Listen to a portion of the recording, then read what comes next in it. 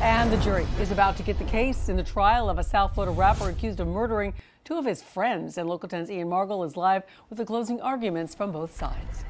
Ian. YNW Melly's double murder trial is finally coming to an end. The jury now officially deliberating. Why did they conceal that from you? Why did they hide that from you? YNW Melly watching on as attorneys went through closing arguments in his double murder trial. Ladies and gentlemen, at this time, I can get up here before you and say the defendant is guilty of murder in the first degree. Melly, whose real name is Jamel Demmons, is accused of murdering two of his friends, Christopher Thomas Jr. and Anthony Williams, back in October 2018.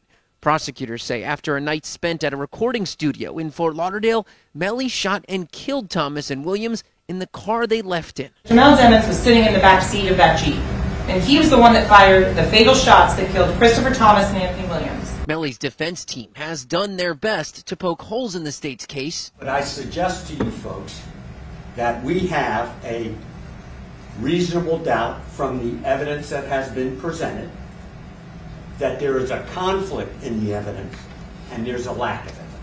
But the state feels confident they've proven Melly's guilt. Ladies and gentlemen, I would ask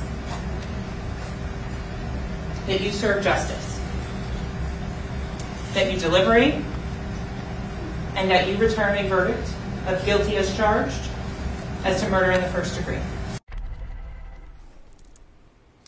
So this jury is being sequestered, meaning they are not going home until they come to a verdict. They have finished for the day. They are being sent to a hotel, and they will come back here first thing tomorrow morning to continue those deliberations. They have some options here. He is charged with capital murder, first degree premeditated murder. And if he's eventually convicted of that, he faces anywhere from life in prison to the death penalty. But the jury was also given the option of doing a lesser charge, manslaughter.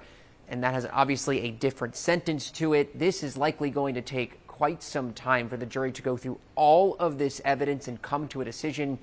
We'll keep you posted the entire way. Live in Fort Lauderdale, I'm Ian Margol, Local 10 News.